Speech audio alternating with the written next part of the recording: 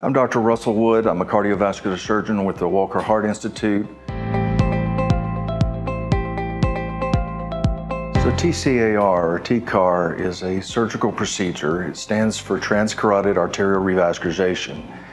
And it's a procedure that's in our toolbox for treatment of patients with carotid occlusive disease that may be high risk for stroke. The TCAR procedure as an alternative has a much lower risk of stroke and a much lower risk of surgical complications than the alternatives of stenting and carotid endarterectomy.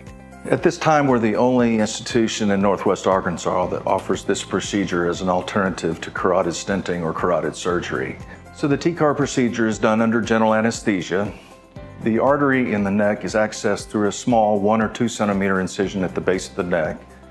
We then directly cannulate the artery or place a catheter inside the artery itself, and then we establish reverse flow in that vessel. And that allows us to prevent any risk of blood clots going to the brain and causing strokes during the procedure.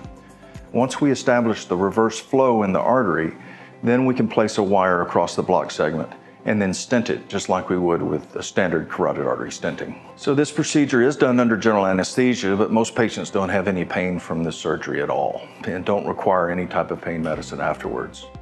They are monitored in the neurointensive care unit overnight, but most patients go home the next day and there are no restrictions on their activities afterwards.